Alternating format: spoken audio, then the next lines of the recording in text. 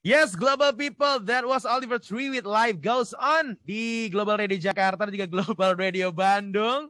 Aji Sabha dan Aisha Lahtiba berkesempatan hari ini memutarkan baru aja lagunya. Yeay. Dan juga kedatangan orangnya langsung. Yeay. We got Oliver Tree here. Hi. What is poppin'? How you guys doing? Yes, we're great. Thank you. How you doing, Oliver Tree? Couldn't be better. Couldn't be more inspired. So happy to be talking with you both. We're happy also talking to you here in Jakarta. It's morning. Yes, It's 9 a.m. in the morning. What time is it there? It is 7 p.m. So it's about to be dinner time. Yes. So it's dinner time at your place and it's breakfast time at ours.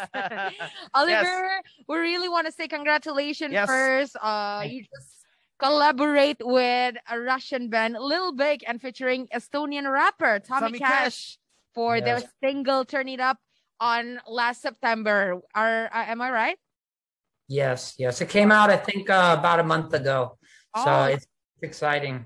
Wow. I lived in Russia for 4 months. I worked with them. They came to America. We worked on it for about a year back and forth online. They came to America. We worked on it in my house, in my studio. Then we went to Russia. It took me like 6 months to get the visa approved from the president's office. And yeah, it was pretty complicated to figure out how to get into the country. So when I went, I just ended up staying there for 4 months, lived there with the Russian people. And I was so inspired by their music scene and their filmmaking.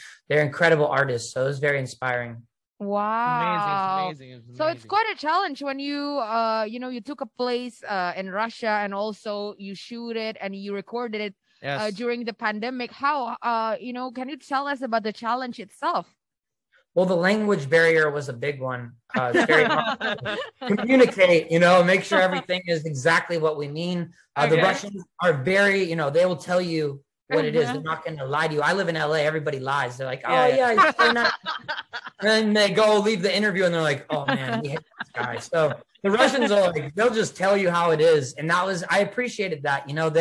We tried to make this idea for the video, the internet. And I would be like, I share ideas. And I came up with the first idea. And then we both kind of passed it back and forth. And I would say, I like this idea. And they would say, no, they make these faces. I was like, what's going on? And they're like, no, we hate it. And I was like, okay, I get it. In America, I'd be like, instead of me saying I hate it, I would say, that's a cool idea. What else? What other ideas? But it's very different. And I appreciated the honesty. And, there was a lot of barriers just from they wake up when I go to bed. You know what I mean? So that whole time period was hard to do as far as when I was working with them in America. And it was easier when I was actually in Russia. And, other thing is they're always out partying, drinking, and I'm in the studio. I'm like, when are you guys going to come?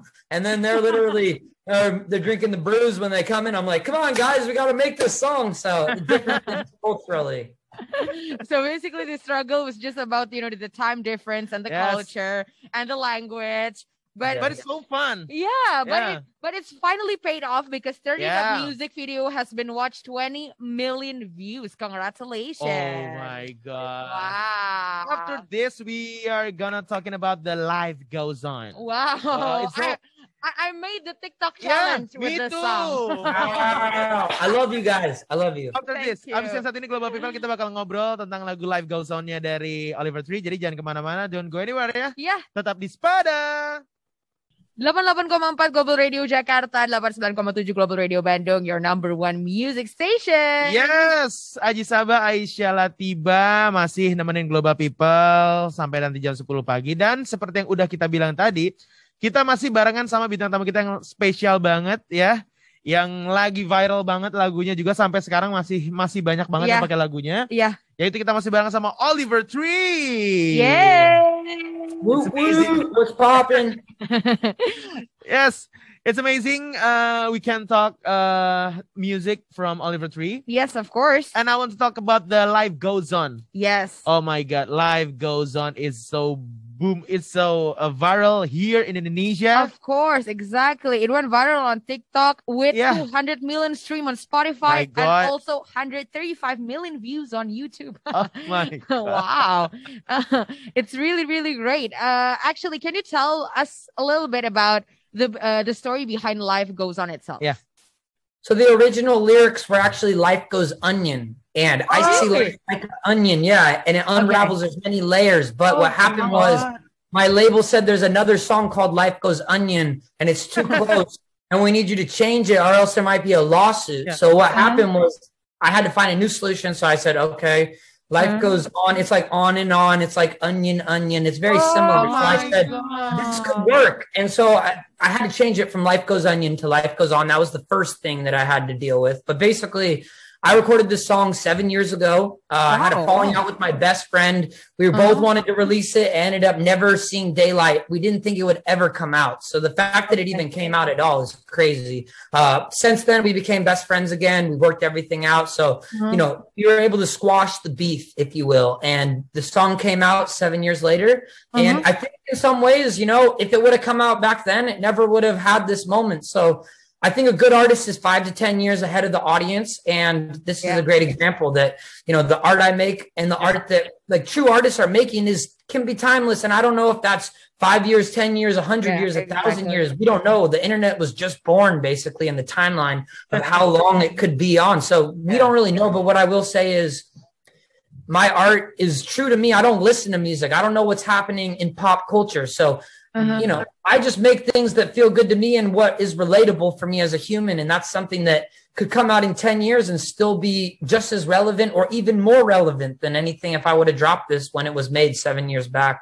Wow, that's really great. Because if you released this song actually 7 years ago, the internet was not this big of an impact, you know, the TikTok was not this viral. Yeah. So I guess the outcome would have been different, right?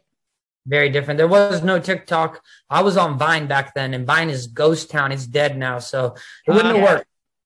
Yeah. Exactly. I have Vine. You have Vine? Yeah, I used to have Vine until it got shut down. But you know, thank God we've got the replacement. We've got TikTok now. TikTok. Exactly. And not just viral on TikTok, but in Instagram Reels, right? Yeah, exactly. Your song "Life Goes On" is so viral here in Indonesia. Of course. My nephew, 7 years old. Yeah. Every time he played TikTok, he used to be with Oliver Tree's song. Wow. "Life Goes On." That's really, like that really duck, good. The duck and the duck tutorial. Yeah, I know. It's amazing. It's amazing. Tell him I said hello. Oh, of course. We're going to say hello. Anyway, can you tell us about the, you know, you have any special reference on this song? I mean, "Life Goes On."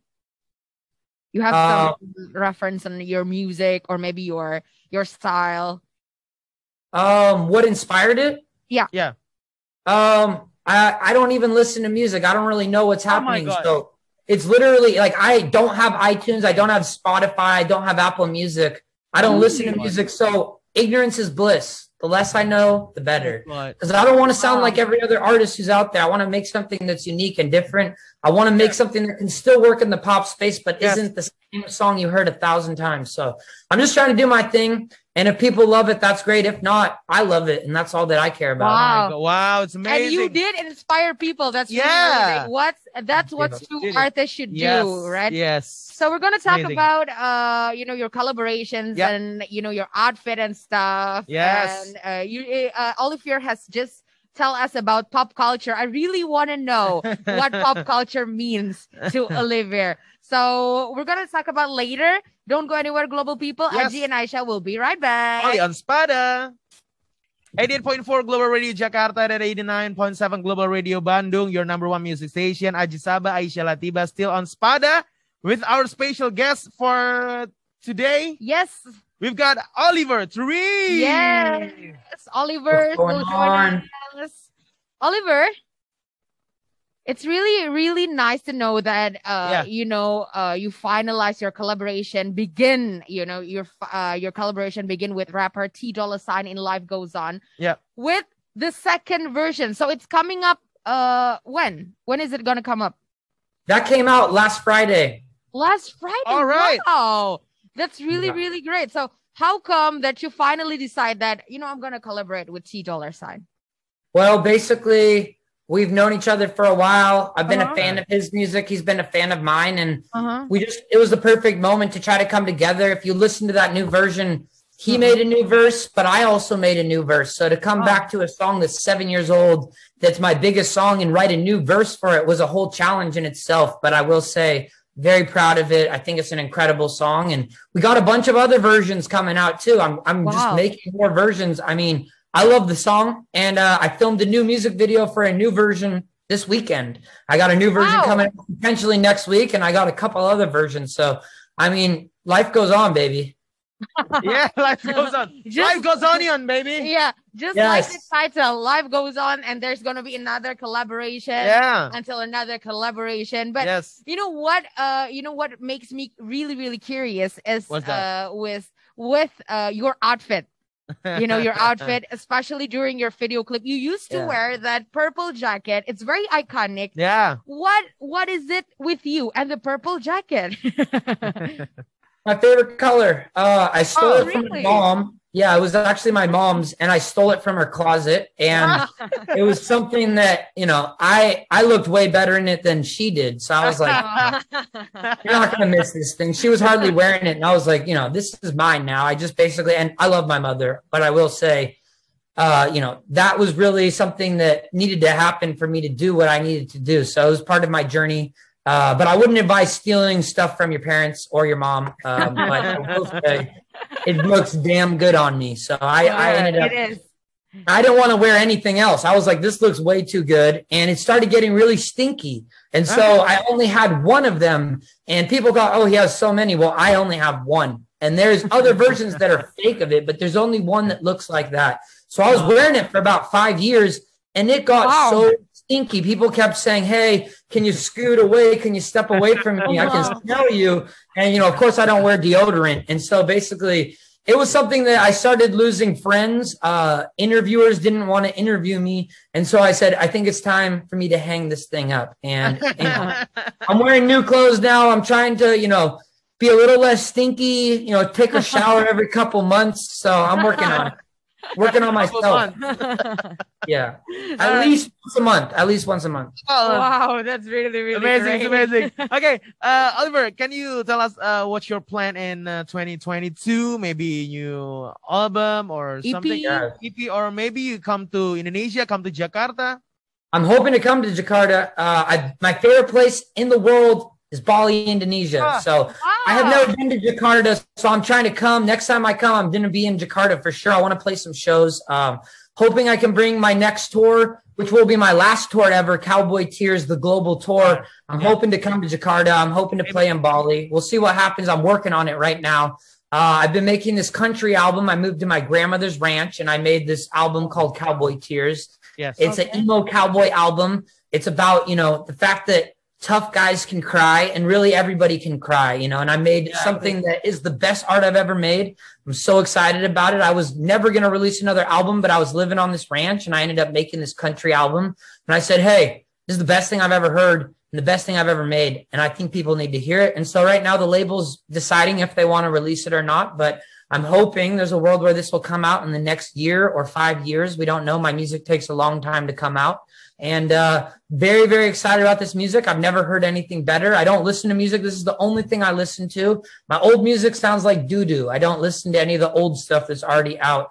I just want to hear the new stuff because it's made for me and where I'm at right now in my life. So been working hard trying to make that. I've been writing 2 feature films over COVID during the breakdown of everything's shutting down. I just started writing movies during my retirement period. And then I've been filming these documentaries. I filmed 17 documentaries over the last 5 years. So I'm going to start releasing some of those. I have a team of editors that are working on them, and I edit them as well with them. And then, I'm going to be traveling to South America next that's the first stop on my worldwide Cowboy Tears tour.